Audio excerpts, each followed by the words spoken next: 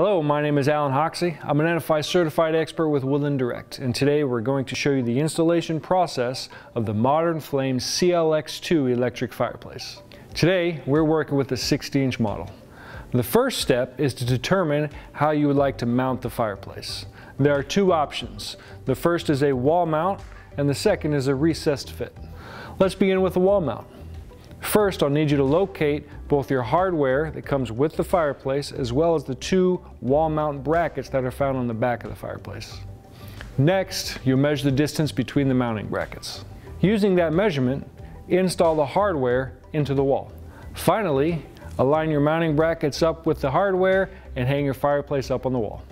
The second option for mounting is a recessed fit. The first step will be to remove the glass.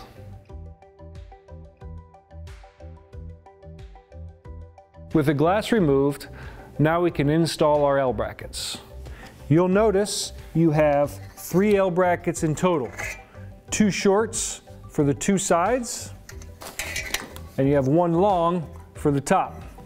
The purpose of the L brackets is to line up where your finishing material and your fireplace come together. With the mounting complete, we can now move on to powering up our fireplace. This fireplace comes equipped with the standard 120 3-prong plug. Simply plug that into any household outlet. Our final step is placing the media. The fireplace comes with traditional logs as well as acrylic beads. You can use any combination of the two or choose one over the other. And that is everything you need to know about installing your Modern Flame CLX2 electric fireplace. If you have any questions, please give us a call at 800-919-1904 or look us up online at www.woodlanddirect.com. Thank you.